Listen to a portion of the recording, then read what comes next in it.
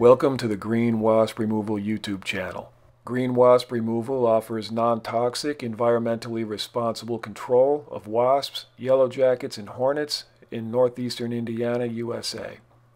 In this video, we study a Polistes metricus nest that was captured in the wild on May 21st of 2022 in northeastern Indiana and was relocated into captivity.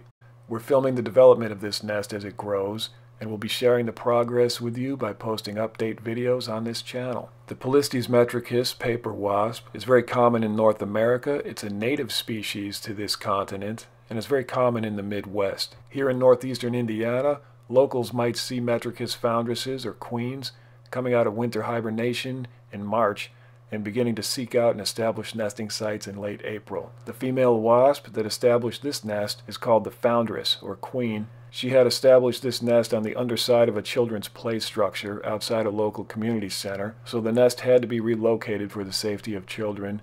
Rather than have it destroyed, it's important to relocate these nests when we can. This one, of course, is in captivity just for study. Typically, you're going to want to relocate these nests rather than kill them off because Metricus wasps are quite important to the local environment. They are great controllers of other insect populations, which they use to feed their larvae.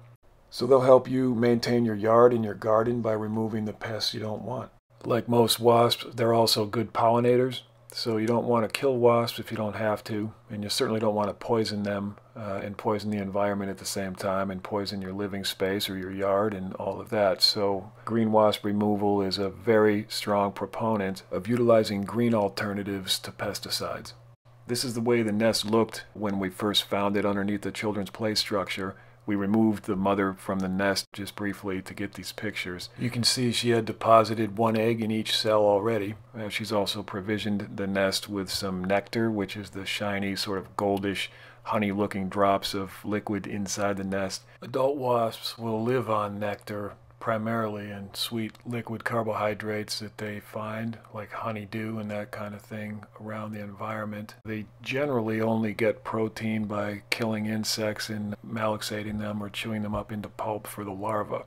The larva actually lives mostly on protein, where the adults live mostly on liquid carbohydrates. We attempted to introduce a Polistes fuscatus wasp into this same habitat, but the female metricus was not in the mood for a roommate. She kept lunging and getting quite aggressive towards the other one. So we had to remove the fuscatus again from that habitat.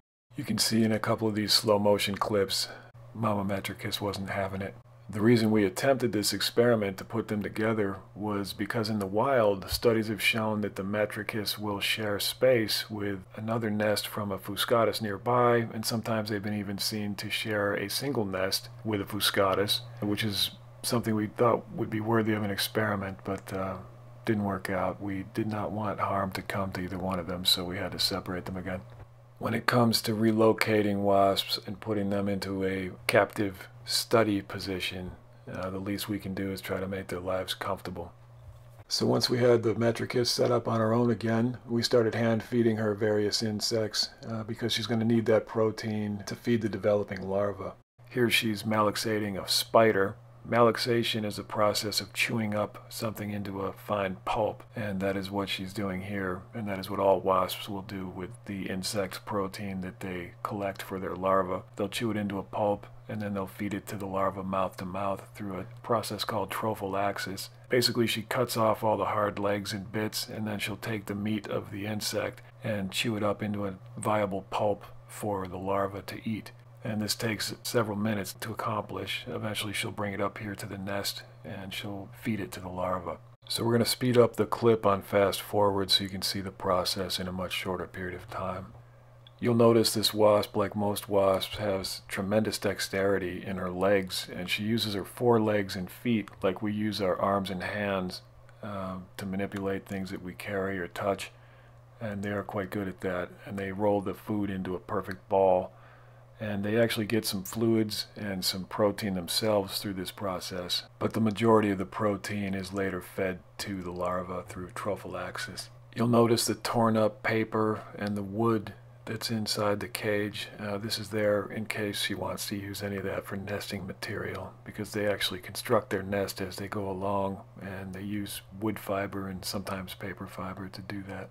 They break the fiber and cellulose down with their enzymes in their saliva, and that turns it into a paste that they can sort of use like paper mache to create pretty amazing structures. She's climbing up to one of the other nests we found in the wild. This is another Metricus nest with eggs in it. We were hoping she would adopt it and start maintaining it, but I'm not sure she's going to do that. But here she's sitting on that nest and continuing with the Malexation process. So we'll speed it up again for time here, but she really works it until it's able to be fed to some very tiny little larvae. Here back at regular speed, she's done with the Malexation process just about, and she's going to fly off with a ball of pulp in her mouth, which is how they carry it around. She ended up returning to this nest, which wasn't her nest, but she was looking for larvae. It only had eggs at the time, but I think had there been larvae in this nest, she may well have adopted it. Here she heads over to her own nest. She has to walk around to the other side of the cage, and when she arrives there, she checks on her nest.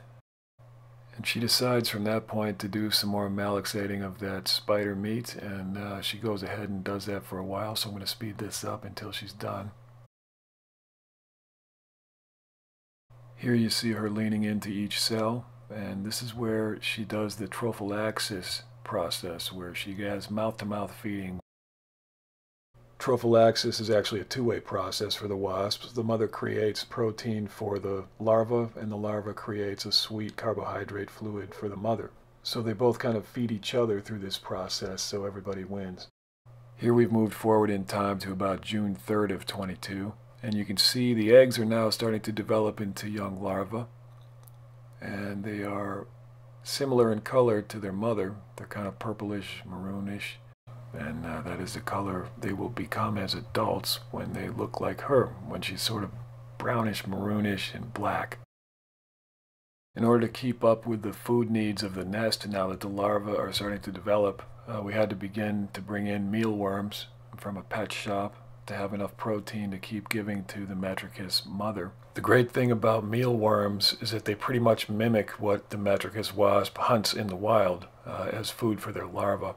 Metricus wasps in particular go for a lot of caterpillars and insects that are still in a larval or a worm stage. So in captivity, mealworms stand in pretty well for that kind of prey. The outer hide of the mealworm is probably a little tougher than the wasp would usually hunt for with the typical caterpillar. But the wasp's mandibles are so strong that they can get through it and turn it into pulp for the larva without much trouble.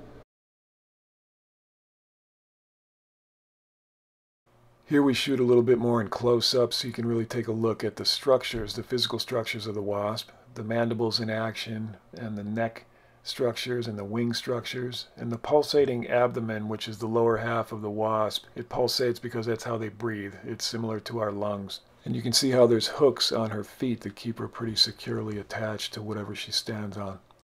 Despite the toughness of the outer part of the mealworm, she's able to do quite a good job at malexating that into a pulp for the larva. The mandibles are really quite strong.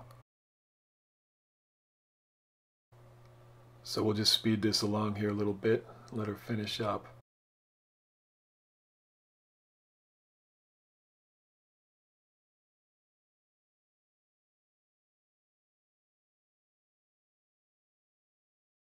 As she gets close to completing the malexation process, she comes back to the nest, and you see her checking on the larva here. She just makes sure all her babies are good, and then she finishes up the malexation process and starts feeding the larva.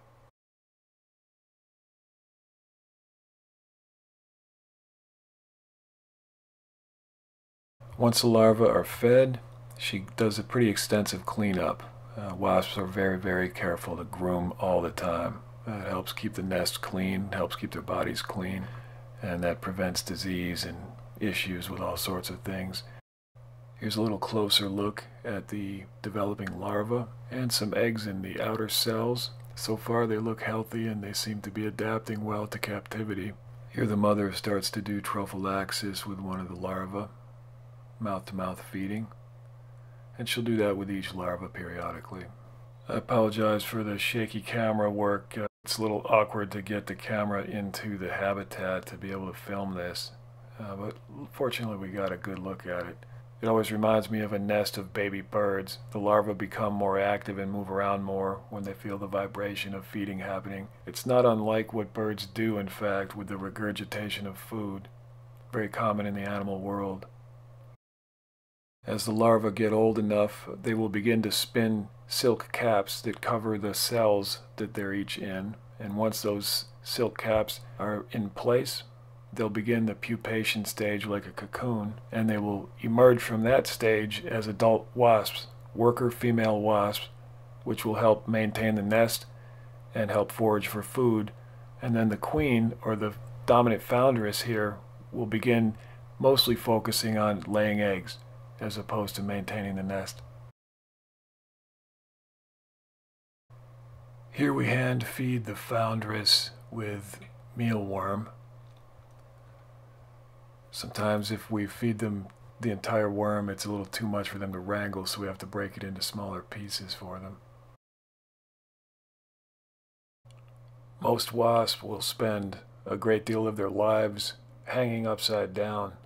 Most of these nests will be downward facing, so the larvae hang head down and the foundress will have to feed them in that position. So the wasps are quite good at hanging upside down for extended periods of time. It also helps the debris from feeding drop away to the ground, away from the nest. It helps keep the nest quite clean, actually. So we'll speed up the last bit of this for you, and I'm always struck when I see this how incredibly efficient these wasps can be, quickly feeding the larvae. They have a lot of little mouths to feed, and they are quick about it. It also amuses me to watch them do trophallaxis with the tiny little larvae that are so small you can't quite get a good scale of that here, but those larvae are truly tiny. It's almost sweet the way they interact with each other, like they're just exchanging these tiny little smooches to get nutrition, and the big mother wasp is just so gentle with them. Of course, that contrasts with the other side of the wasp world, which can be pretty brutal. I mean, wasp queens will often have to pull their own larvae out of the nest, eat them, and then regurgitate those larvae to the surviving larvae. This happens during food scarcity times when they need more protein, or this will happen if a larva is sick and not thriving, or if there's a dominant queen that's trying to establish dominance over other queens. She might pull the other queen's larva out and pull her eggs out, and then eat them and replace them with her own larvae and her own eggs. It always seems that Mother Nature is such a contrast, where some things just seem so pretty and so gentle and they're so easy to watch, and then other things are just so brutal and seem so ugly in nature that it's kind of mind-boggling, the contrast. That's it for this video. Thanks for watching. There'll be plenty more to come as the 2022 wasp season progresses, so stay tuned and have a good one.